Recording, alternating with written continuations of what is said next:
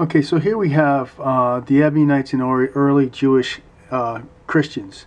This is at skeptically.org, and it's from supposedly the Catholic Encyclopedia 1913 edition, and it's at www.newadvent.org. And I just found this on the Ebionites, this article, and it really really goes over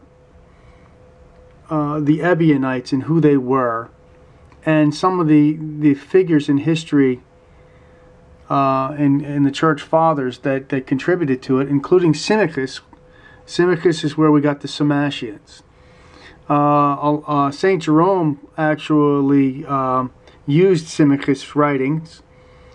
The Ebionites, and Symmachus was supposedly an Ebionites, but that term may have come much later on. There were sects of Ebionites like the Nazarenes, so that term is rather ambiguous. But Symmachus the Ebionite is what he was called, and it's important to understand that the Ebionite people, they propped up James the Just. So, just so you can see,